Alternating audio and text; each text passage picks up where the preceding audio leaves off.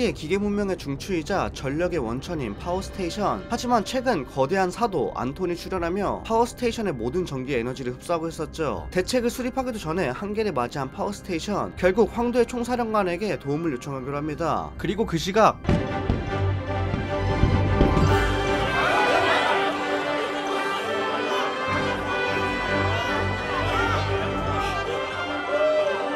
천계의 황도에서는 건국 기념일 축제 준비가 한창이었는데요. 그 모습을 보며 잔뜩 기대감을 품은 붉은머리 소녀 에르제는 자신을 찾아온 안나의 손을 이끌고 퍼레이드가 시작되기도 전에 축제를 구경하자며 달려나갔죠. 하지만 황도 겐트는 겉으로 보기와는 다르게 암울한 상황 속에 놓여있습니다. 최근 부족해진 물자와 전력, 그리고 무법지대의 카르텔 등 신경 써야 할 게 한둘이 아니었죠. 안나는 서둘러 다시 로브를 씌우려 하지만 그녀는 아예 로브를 벗고 앞으로 달려나가 버립니다. 안나가 이렇게 그녀의 모습을 숨기려고 하는 이유는 에르제는 바로 현 최고사제 벨드런의 양녀이자 그의 뒤를 이을 차기 최고사제 후보 중 한 명이었기 때문입니다.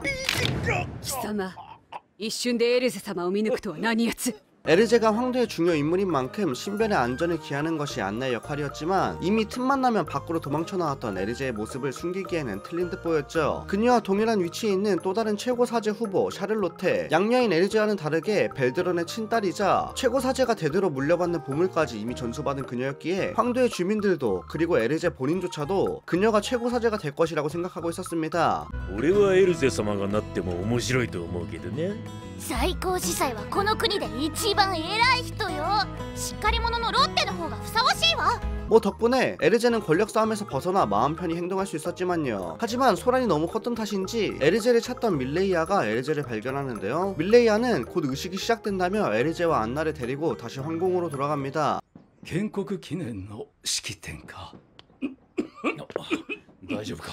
한편 최고사제인 벨드런은 위중한 병을 앓고 있었습니다. 벨드런이 신이 많은 인물 중 하나이자 총사령관인 젝터에게 살 날이 얼마 남지 않았다는 이야기를 하죠. 그런 그에게 안톤이 활동을 재개할 것 같다는 보고를 올리는 젝터. 벨드런은 지금까지 아무것도 하지 못한 자신을 스스로 자책하지만 자신이 떠난 이후에도 믿을 수 있는 전우와 아이들이 있다는 사실이 그를 조금 더 편하게 만들어 주었습니다. 広告の未来はあの子たちにかかっている。 잠시 후 수많은 사람들의 환호와 축복을 받으며 마차를 타고 축제 의식을 위해 이동하고 있던 에르제와 샤를로테. なんだか豪華すぎて落ち着かないこの服。これから式典が始まるのですから我慢なさい。 그런데 그때 밀레이아가 갑자기 마차를 세우더니 오늘 의식이 취소되었다는 사실을 알려줍니다. 벨드런様の容体が急変しました。 네, 벨드런은 자신의 병을 이기지 못하고 세상을 떠나버리게 된 것이죠. 에르제는 슬픔에 빠진 샤를로테를 위로해주려고 하지만 유일하게 믿었던 자신의 아버지가 갑작스럽게 떠나고 누가 최고사제의 뒤를 이을 것인지도 불확실해진 지금 샤를로테는 그 누구보다 날카로워져 있었습니다. 그날 저녁 황도 전체에 울리는 경보 소리에 눈을 뜬 에르제, 동시에 안나가 나타나며 황궁이 습격받고 있다는 사실을 알려주는데요.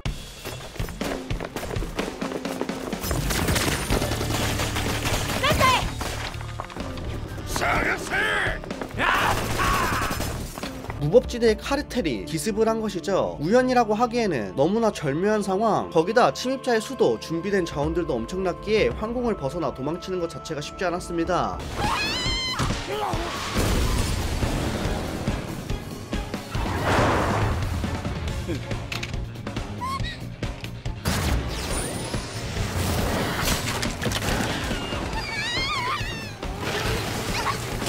최대한 그들의 추격을 막아보려고 하지만 그들의 보스가 발사한 총알에 마차가 부서지며 절벽 끝까지 내몰리게 됩니다. 도망치기 직전 겁에 떨고 있는 샤를로테를 위해서 스스로 미끼를 자초한 에르제. 그녀 덕분에 샤를로테는 안전할 수 있었지만 안나는 카르텔의 총알에 맞고 에르제는 다친 그녀를 지키려다 천개의 바다에 빠지고 말았죠. 그리고 그녀는 새로운 세계의 하늘에서 그 모습을 다시 드러냅니다.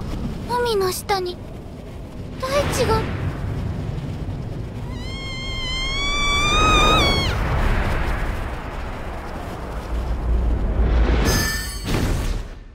잠시 후 누군가 부르는 소리에 정신을 차린 에리제, 그녀의 눈앞에 나타난 남성은 이곳이 아라드라고 알려주는데요. 자신의 아버지가 살아있을 적 들려주었던 과거의 이야기, 인류가 용의 왕 바칼과 필사적으로 싸워 그를 물리치고 다른 용들과 함께 바닷속 세계로 쫓아냈다는 전설 속 이야기의 세계, 에리제는 바로 그곳 아라드에서 눈을 뜨게 된 것입니다. 그렇게 무려 2년이라는 시간이 흐르고 에리제는 아라드의 생활에 완벽하게 익숙해져 있는데요. 그때 어디선가 들려오는 괴조의 울음소리, 동시에 평화롭던 아라드는 혼비백산이 되었습니다.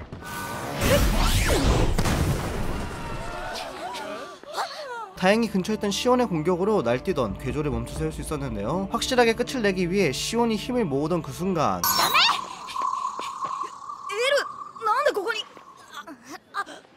에리제가 주변 사람의 만류에도 불구하고 쓰러진 괴조를 향해 다가갑니다. 낯선 그녀의 손길을 경계하는가 싶더니 금세 순한 양이 되어 에리제의 품에 안기는 괴조. もう2年が経つ。幸運なことにあの日私を助けてくれた2人は身寄りのない私を受け入れ今一緒に暮らしている。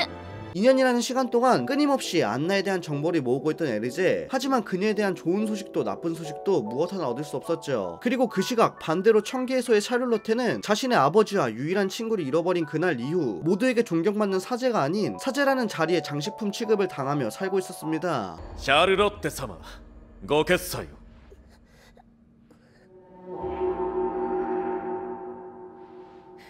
다시 아라드로 돌아와 곤란해 보이는 여성을 발견하고 도와주고 있던 에리제. 그녀가 구한 여성의 정체는 음치인 것을 신경 쓰지 않는 방랑 음유시인 희만 스텔라였습니다. 아무래도 그녀는 다친 몬스터를 치료해주려다가 이상한 불량배들과 엮인 듯 보였죠. 怪我して動けなくなっていたのを拾ったの。そいつの治療お主がしたのかい？ 잠시 후 몬스터를 치료해주기 위해서 크리처 상점에 오란 할머니를 찾아간 그녀들. 자넨 아직도 크리처가 없구만. 오란 할머니는 그녀의 품속에 있던 몬스터를 보고 용의 새끼일지도 모르겠다고 말하죠. 그리고 그때 가게 밖에서 다시 나타난 아까 전의 불량배들. 그들 또한 그녀의 몬스터가 용이라는 생각에 그녀에게 달려든 것이었습니다. 서둘러 자리를 벗어나 보지만 갑작스럽게 시온이 그녀들의 앞을 막아서며 다시 금방 포위당하고 마는데요. 위기에 빠진 그 순간 멀리서부터 한 발의 총성이 들려오죠. 何者だてめえ。何ってまあ保護者だそいつらの。 그의 화려한 사격 실력 덕분에 빠르게 불량배들을 처리하고 집으로 돌아온 에리제. バカ野郎。どういうつもりだ。 그리고 집으로 돌아오고 나서야 시온이 어째서 불량배들의 편에 들었는지 알 수 있었죠. 청계를 향하기 위해서 용의 뿔을 얻으려 했던 시온. 하지만 청계가 아무리 가고 싶어도 자신의 동료들을 공격할 수는 없습니다. 그 순간 우울해진 시온의 귀에 한편의 노랫소리가 들려오는데요. 恋する思いがたまるところ竜の吐息に守られし天の都。 와, 이딴 게 음유시인? 여러 의미로 엄청난 노래에 이어서 충격적인 사실을 듣게 되는 에리제와 동료들. 그건 바로 오늘 소동의 주인공인 눈앞의 몬스터는 용이 아닌 그저 다른 곳에 서식하는 몬스터라는 것이었죠. 그때 오코네를 찾아온 귀검사 배운. 그는 의뢰할 이야기가 있다며 오코네를 부르는데요. スカサ。何それ。万年雪山にいると言われている霊竜スカサ。 그 의뢰의 정체는 냉룡 스카사의 조사 임무였죠.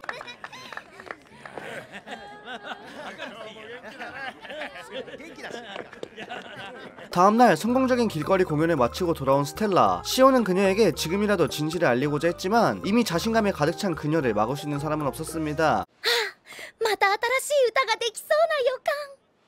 実は君たちの家に行った時から考えていたんだけど。スカサだって。スカサ。何それ。万年雪山にいると言われている霊竜スカサ。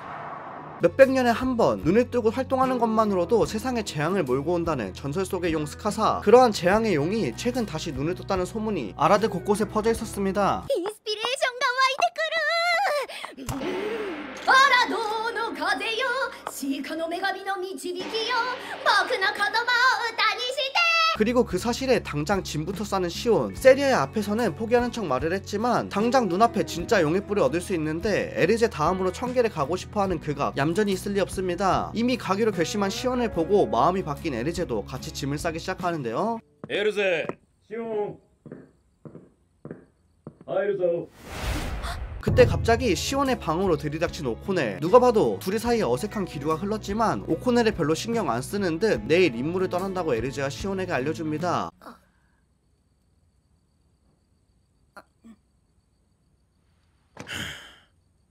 掃除をおろそかにするのは良くないぞ。夕食までに片付けておくように。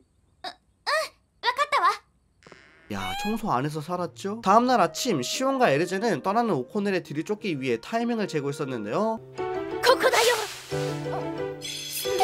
그 순간 자연스럽게 풀스페이스 등장한 스텔라. 그녀 또한 시온과 에르제가 설산으로 떠날 것이라고 생각하고 미리 잠복했었던 것이죠. 결국 그녀와 함께 오코넬의 뒤를 쫓아가는 에르제 일행. 하지만 설산에는 오코넬과 에르제 일행뿐만 아니라 다른 불청객들도 방문한 상태였죠. 스카사에 대한 소문으로 반투족과 사람들의 발길이 끊긴 것을 눈치채고 불법으로 몬스터를 포획하고 있던 밀렵꾼들.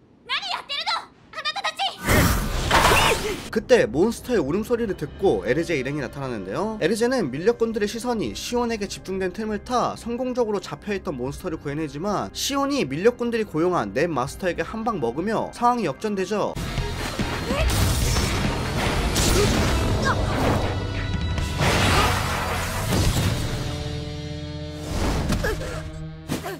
생각보다 강력한 넷 마스터의 힘에 우선 후퇴를 선택하는 에리제 일행. 그리고 한참 후 오코넬과 배운이 그 현장에 도착합니다. 마력으로 찌그러진 철창을 보며 불안한 예감이 떠오르던 그때 그의 발 옆에 한 발의 총알이 꽂히는데요. 동시에 에리제가 오랜 시간 그토록 찾아다녔던 안나가 등장하죠. 話を聞かないやつだな。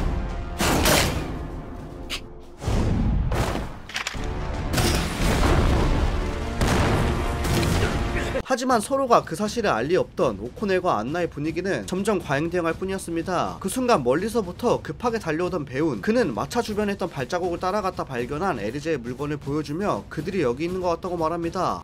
에르제. あんた降参するから。エルゼ様だと。これは確かにエルゼ様のもの。 그 시각 에르제 일행은 쫓아오는 밀렵꾼들을 피해 설산의 정상까지 올라와 있었는데요.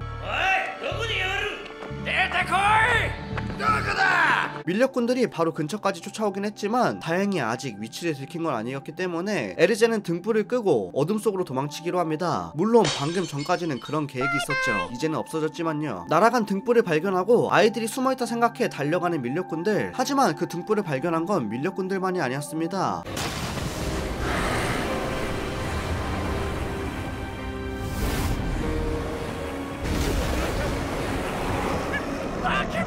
시온을 손쉽게 쓰러뜨렸던 넷 마스터의 힘으로도 가벼운 생체기 하나 내기 힘든 냉룡 스카사. 에르제는 스카사의 공격을 받은 밀렵꾼들을 보며 서둘러 도망치려고 하지만 전투의 부상을 버티지 못한 시온이 그 자리에서 쓰러지고 맙니다. 과연 이들은 냉룡 스카사로부터 도망칠 수 있을까요? 에르제와 안나는 어떻게 되는 것일까요? 오늘 소개시켜드릴 애니메이션은 던전앤파이터 스핀오프 애니메이션 파계소녀입니다.